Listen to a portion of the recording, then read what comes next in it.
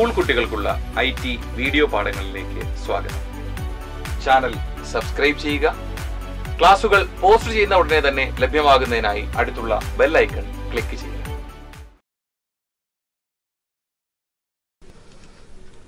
GIMP അഥവാ GNU image manipulation programme. Digital ചിത്രങ്ങളും ഫോട്ടോഗ്രാഫുകളും edit ചെയ്യാൻ ഉപയോഗിക്കുന്ന ഗ്രാഫിക്സ് എഡിറ്റർ സോഫ്റ്റ്വെയർ ആണ് ജിംപ്. ഒരു സ്വതന്ത്ര സോഫ്റ്റ്വെയർ ആയ ഇത് 1996 പുറത്തിറക്കിയത്. തുടക്കത്തിൽ ജനറൽ ഇമേജ് മാനിപ്പുലേഷൻ പ്രോഗ്രാം എന്നാണ് ഇത് അറിയപ്പെട്ടിരുന്നത്. കാലിഫോർണിയ സർവകലാശാലയിലെ സ്പെൻസർ കിംബൽ, പീറ്റർ മാറ്റിസ് എന്നീ വിദ്യാർത്ഥികൾ തങ്ങളുടെ പഠന പ്രോജക്റ്റായാണ് ഇതിന് തുടക്കം കുറിച്ചത്. 1997 ഇത് ഗ്നു പദ്ധതിയുടെ ഭാഗമായതോടെ ഗ്നു ഇമേജ് മാനിപ്പുലേഷൻ പ്രോഗ്രാം എന്ന് അറിയപ്പെടാൻ തുടങ്ങി. ജിംപിൽ ഒരു ചിത്രം എങ്ങനെ തുറക്കാമെന്ന് നോക്കാം. ഹോമിലെ നമ്മൾ നേരത്തെ കണ്ടെത്തിയ ആ സ്കൂൾ റിസോഴ്സസിൽ സ്റ്റാൻഡേർഡ് 8 ഇമേജ് എഡിറ്റിംഗ് ഫോൾഡറിനുള്ളിൽ ആ ചിത്രം നമുക്ക് ക്ലിക്ക് ചെയ്ത് റൈറ്റ് ക്ലിക്ക് ചെയ്ത് ഓപ്പൺ വിത്ത് ജിംപ് ഇമേജ് എഡിറ്റർ എന്ന ക്രമത്തിൽ നമുക്ക് ജിംപിൽ ഈ ചിത്രം തുറക്കാം. മറ്റൊരു രീതിയിൽ പറഞ്ഞാൽ application, graphics, GIMP image editor,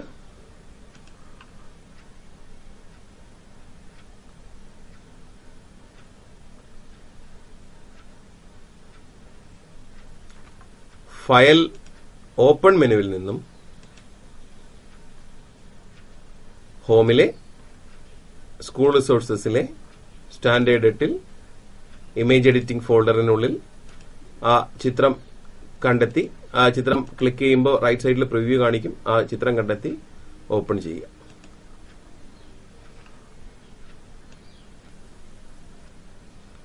GIMP tool ബാറുകൾ കാണുന്ന ക്രമം നമുക്കറിയാം. ഇടതുവശത്ത് ടൂൾ ബാറുകൾ, മധ്യത്തെ ക്യാൻവാസ്, വലതുവശത്ത് അതിന്റെ ലെയർ പ്രോപ്പർട്ടീസ് ഒക്കെ വരുന്ന മറ്റൊരു ടൂൾ ബാർ ഉണ്ട്. ഇത് ടൂൾ ബാറുകളൊന്നും ക്ലോസ് ചെയ്യരുത്. ജിംപ് ക്ലോസ് ചെയ്യുന്നതും എപ്പോഴും ആ ചിത്രം ക്ലോസ് ചെയ്ത് ആ ക്യാൻവാസ് വിൻഡോ ക്ലോസ് ചെയ്യുമ്പോൾ ജിംപ് ക്ലോസ് ചെയ്യുക. അല്ല, ടൂൾ ബാർ ക്ലോസ് ചെയ്ത് കഴിഞ്ഞാൽ ആ ടൂൾ ബാർ മാത്രമായി നഷ്ടപ്പെടും. ജിംപിൽ തുറന്ന ചിത്രത്തിൽ മാറ്റം വരുത്തി കഴിഞ്ഞാൽ മറ്റ് പ്രവർത്തനം, അതായത് ആ ഒറിജിനൽ ചിത്രത്തിൽ മാറ്റം വരുത്തി കഴിഞ്ഞാൽ ഇനിയുള്ള പ്രവർത്തനങ്ങൾക്കും മറ്റു കുട്ടികൾക്ക് ഉപയോഗിക്കുന്നതിനും അത് തടസ്സമായതിനാൽ ഒറിജിനൽ ചിത്രവും ഉപയോഗിക്കരുത്. അതിനായി ഇമേജ് മെനുവിൽ നിന്നും അതിന്റെ ഡ്യൂപ്ലിക്കേറ്റ് എടുക്കുക. ഇമേജ് മെനുവിൽ ക്ലിക്ക് ചെയ്ത് ഡ്യൂപ്ലിക്കേറ്റ് ക്ലിക്ക് ചെയ്യുക. അപ്പോ അൺടൈറ്റിൽഡ് എന്ന പേരിൽ ഒരു പുതിയ ചിത്രം തുറന്നു വരുന്നു. ഈ ചിത്രത്തിൽ മാറ്റം വരുത്തിയാൽ ഒറിജിനൽ ചിത്രത്തിന് ഒരു മാറ്റവും ഉണ്ടാകില്ല. അപ്പോൾ ഒറിജിനൽ ചിത്രം നമുക്ക് ക്ലോസ് ചെയ്യാം. ഇപ്പൊ വന്നിരിക്കുന്ന ഈ പകർപ്പെടുത്ത ചിത്രത്തിൽ എന്ത് എഡിറ്റിംഗ് നടത്തി കഴിഞ്ഞാലും നമുക്ക് ഒറിജിനൽ ചിത്രത്തിന് നഷ്ടങ്ങളൊന്നുമില്ല. ഒറിജിനൽ ചിത്രം സൂക്ഷിക്കുകയും ഈ പകർപ്പെടുത്ത ചിത്രത്തിൽ നമുക്ക് ആവശ്യമുള്ള മാറ്റങ്ങൾ വരുത്താം. അപ്പോൾ ജിംപിൽ ഓപ്പൺ ചെയ്യുന്ന ചിത്രങ്ങൾ കഴിവതും ഡ്യൂപ്ലിക്കേറ്റ് എടുത്ത ശേഷം മാത്രം മറ്റു വർക്കുകളിലേക്ക് കടക്കുക. ഈ ചിത്രം എഡിറ്റിംഗിന് വേണ്ടിയിട്ട് ആ നിലവൊഴുകുന്ന ആളിന്റെയും കലപ്പയുടെയും കാളയുടെയും പടം മാത്രമായിട്ട് നമുക്ക് ഇതിൽ നിന്ന് കട്ട് ചെയ്തെടുക്കണം. അതിനായി ക്രോപ്പ് ടൂൾ ഉപയോഗിക്കുക. ക്രോപ്പ് ടൂൾ ഉപയോഗിച്ച് ഒരു ചതുരം വരച്ച് ആവശ്യമുള്ള ഭാഗം മാത്രം സെലക്ട് ചെയ്യുക. ഇപ്പോ ആ തിരഞ്ഞെടുക്കപ്പെട്ടിരിക്കുന്ന ചതുരം മാത്രം നമുക്ക് ഒരു പ്രത്യേക നിറത്തിൽ കാണാം. കീബോർഡിലെ എന്റർ കീ അമർത്തി ആ ചിത്രത്തിനെ അവിടെ ക്രോപ്പ് ചെയ്യാം. ഇപ്പോ ചിത്രത്തിലെ നമുക്ക് ആവശ്യമുള്ള ഭാഗം മാത്രം ക്രോപ്പ് ചെയ്ത് എടുക്കപ്പെട്ടു. ഈ ചിത്രത്തിന് നമുക്ക് ഇനിയുള്ള എഡിറ്റിംഗിന് വേണ്ടി ഉപയോഗിക്കാം. വേണ്ടിയിട്ട് സ്കെയിൽ ടൂൾ ഉപയോഗിച്ച് ഇതിന്റെ വലിപ്പം നമുക്ക് ആവശ്യമുള്ള രീതിയിലേക്ക് മാറ്റാം. സ്കെയിൽ ടൂൾ ബാറിൽ നിന്നും സ്കെയിൽ ടൂൾ ക്ലിക്ക് ചെയ്യുക, ചിത്രത്തിൽ ക്ലിക്ക് ചെയ്യുക. അപ്പോൾ വരുന്ന വിൻഡോ നമുക്ക് ആവശ്യമുള്ള വിഡ്ത്തും ഹൈറ്റും നൽകിയാൽ ആ ചിത്രം ആ രീതിയിലേക്ക് മാറുന്നു.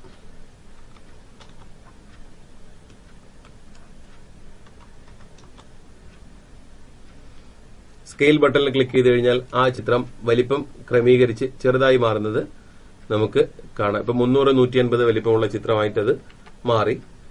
സ്കെയിൽ ടൂൾ ഉപയോഗിച്ച് മറ്റൊരു രീതിയിൽ നമുക്ക് ചെയ്യാം.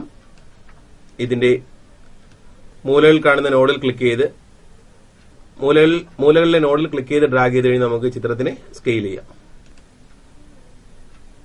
ഇപ്രകാരവും സ്കെയിൽ ചെയ്യാം.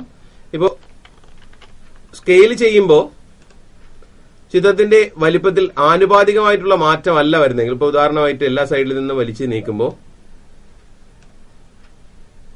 ഇപ്രകാരം ചിത്രത്തിന്റെ ആനുപാതികത വ്യത്യസ്തപ്പെടുന്നുവെങ്കിൽ ആ ആനുപാതികമായ മാറ്റം കിട്ടുന്നതിനായി സ്കെയിൽ ടൂളിലെ ഈ കാണുന്ന ചങ്ങലക്കണ്ണികൾ, ആ റേഷ്യോ സൂക്ഷിക്കുന്നതിന് വേണ്ടിയുള്ള ആ ചങ്ങലക്കണ്ണികളിൽ ക്ലിക്ക് ചെയ്യുക. അത് കണക്റ്റഡ് ആയിരിക്കും. ഇനി നമ്മൾ സ്കെയിൽ ചെയ്ത് കഴിഞ്ഞാൽ ആ ചിത്രം എപ്പോഴും അതേ ആനുപാതിക രീതിയിൽ തന്നെ, വലിപ്പം ഒരേ രീതിയിൽ തന്നെ, നീളവും വീതി ഒരേ രീതിയിൽ തന്നെ കുറഞ്ഞു വരുന്നത് കാണാം. ഇതിനെ നമുക്ക് സേവ് ചെയ്യാം. File, save. Home ഫോൾഡറിലെ students work 8ൽ നിങ്ങളുടെ ഫോൾഡർ ഉണ്ടാക്കി മാത്രം സേവ് ചെയ്യുക.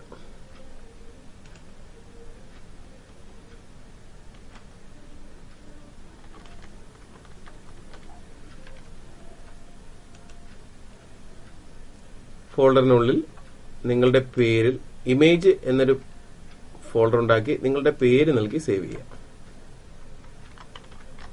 ചിത്രത്തിന് പേര് നൽകി സേവ് ചെയ്യുക. ഇമേജ് .xcf എന്നത് ജിംപിന്റെ അടിസ്ഥാന ഫോർമാറ്റ് ആണ്. ആ പേരിലായിരിക്കും അത് സേവ് ആവുന്നത്. സേവ് ചെയ്യുക. ചിത്രം ഇമേജ് എന്ന പേരിൽ സേവ് ആയത് നമുക്ക് കാണാം.